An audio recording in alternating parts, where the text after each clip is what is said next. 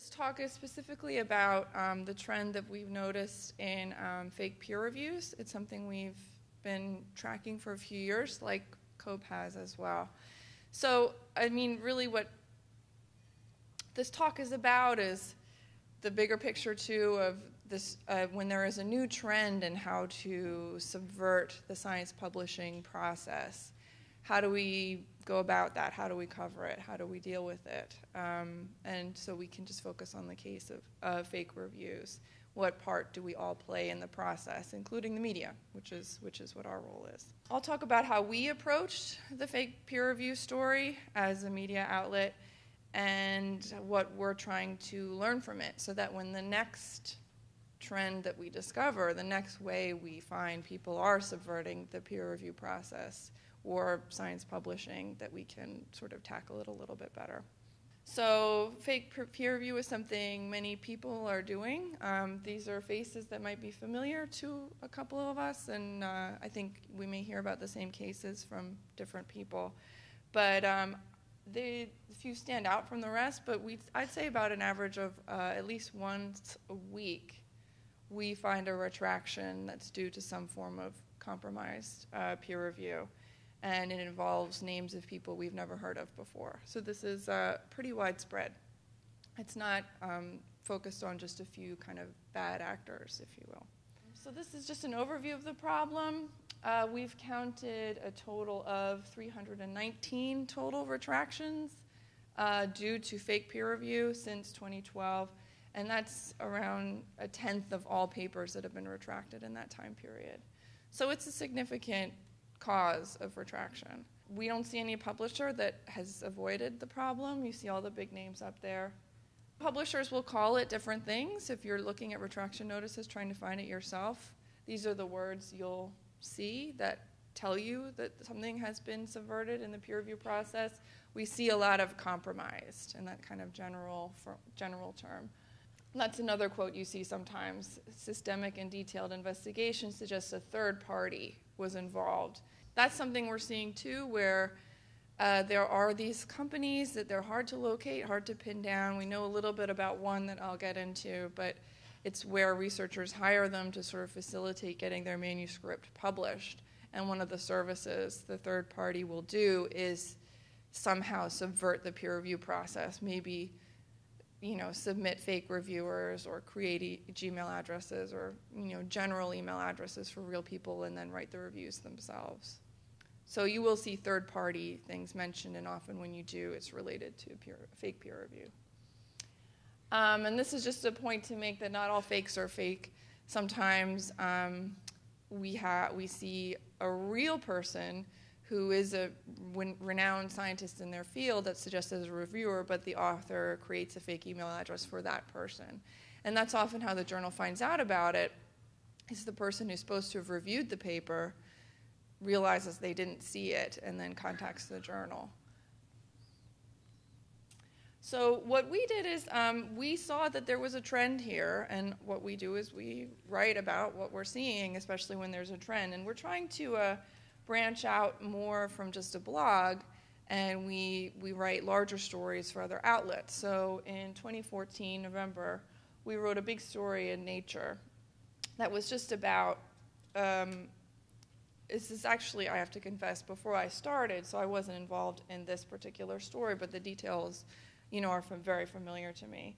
It told the story of a couple of the biggest cases that we'd seen that maybe will be familiar to you guys. It was the first one was Hyung-In Moon, and probably you can't see his picture too well, but it doesn't really matter. He was a plant researcher in South Korea, and what had happened was that this one editor at one journal was just really curious about why so many of his reviews had been returned immediately, within 24 hours, which is, kind of unheard of with normal peer review. And when confronted about this, Moon immediately said, I've been doing them myself. So there wasn't really any sleuthing involved. But the fallout was that this one publisher had to retract 28 of his papers. And so far, he's lost 35 due to, I think most of them are due to fake reviews. And that editor is the editor involved, not the one who figured it out, but the editor of the journal had to resign over everything. We also in the piece told the story of Peter Chen. I don't have a photo of him. But the sort of breakdown of the case is that in 2013, an editor just got a little suspicious. That's often what happens. People just sort of think, oh, these reviews are a little too pretty, or coming in too quickly, or there's a lot of non-institutional email addresses here. So the Sage was the publisher, did a really big investigation, and found in that case there were 60 articles from this one author. And they've been citing each other all this time. And then at the center of everything was this one engineer named Peter Chen. He was based in Taiwan. And so he lost a lot. Both of them have lost a lot of papers. His brother is also a researcher, and they found out that a lot of his papers have been retracted for fake reviews as well. Both Peter and his brother Cheng Wu are now on our leaderboard. We have this site on a feature on our site that lists the individual people with the most retractions. And it's the top 10. It's always kind of changing. But both of them are on our, top 20, sorry. Both of them are on our top 20. Peter Chen has, out of all individual scientists, the 5th highest number of retractions. He's up to 43. His brother is number 13. He's got 28. So that's a significant number, especially when the people above, Peter Chen, are names that should be kind of infamous in science, like Yoshitaka Fuji, who has almost 200 retractions, and then Joaquin Bolt, who's also, I think, about 100. So our paper, our story came out in November 2014, and then COPE came out with a statement about this very issue in December 2014. So it was clear to us that we and COPE had both been working on this and thinking about this and trying to deal with this together simultaneously, sort of in parallel. And then with this attention, luckily, word started to spread. We got, pick up in the Washington Post about it. I have friends who ask what I do, and sometimes I mention, I'm giving a talk, and they say, what it's about, and I say fake peer review, and they know, they've heard of it, even though they have no science background, they have nothing to do with publishing. It's something that's kind of pervading the consciousness of the country, which is nice. I mean, it's nice that people are more and more aware of it. So, which is, as more attention grows, the good thing is that then journals pay more attention to it. So this is sort of a question we've been asking ourselves internally, and I wanted to just pose here to think about. I don't know if there is any way for the media and COPE to work together to raise awareness of a topic like this, because we've seen it sort of snowballs, that the more editors and journals see people retracting papers for peer review, they start trying to learn from that. They start looking at their past reviews and what they've gotten back from authors, and there are more retractions for that reason, and it just helps clean up the literature. So spreading the word is a good thing in that respect.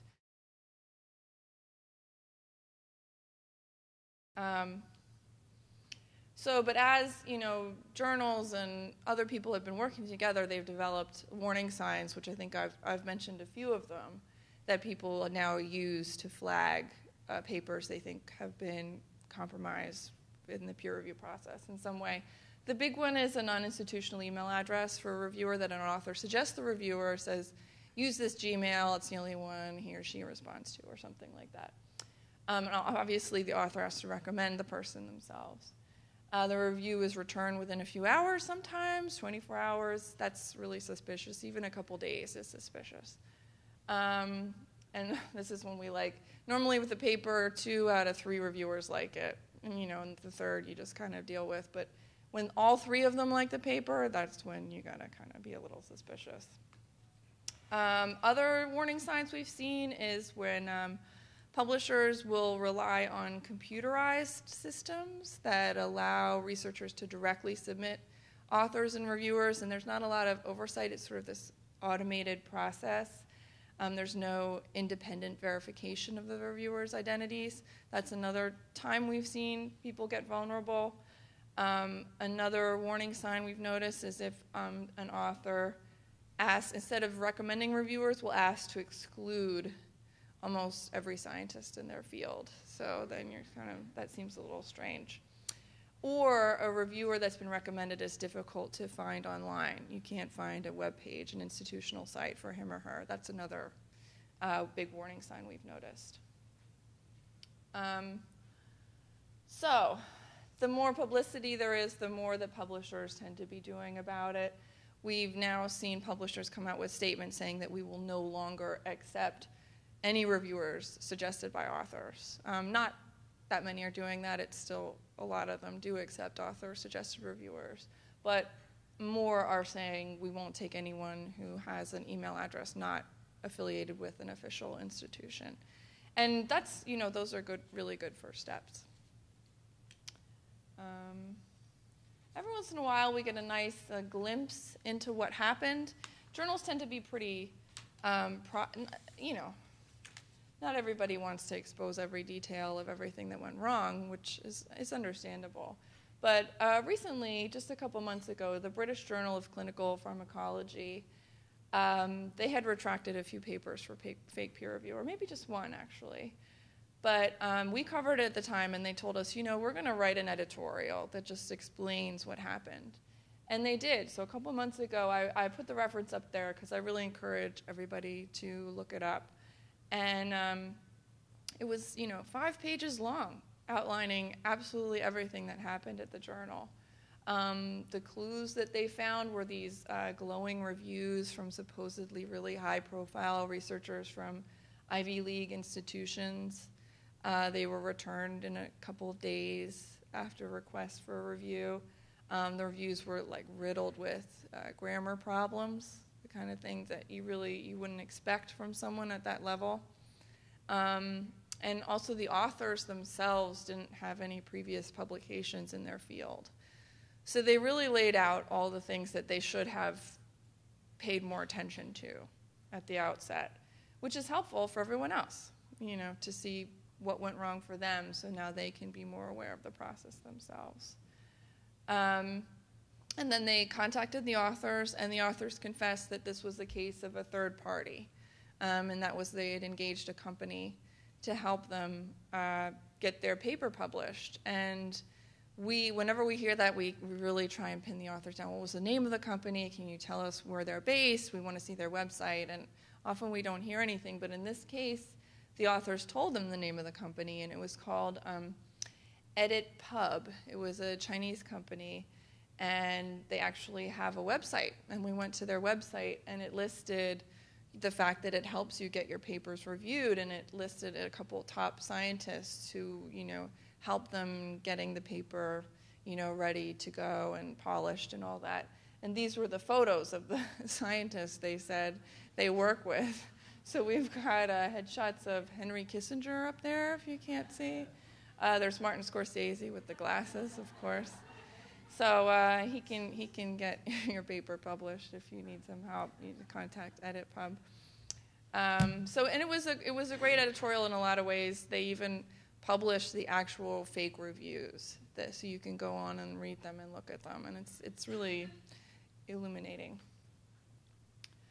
So I always, when I, talk about the problem of fake peer review, I try to present it within a context. And these are the big numbers we like to tell people. Even though we're a blog and we have more retractions than we can possibly cover, there's about 700 per year, and fake peer review is part of that. It's still, we always remind people that the vast majority of reviews are done by honest scientists who are reviewing the paper honestly, and authors are doing everything in good faith.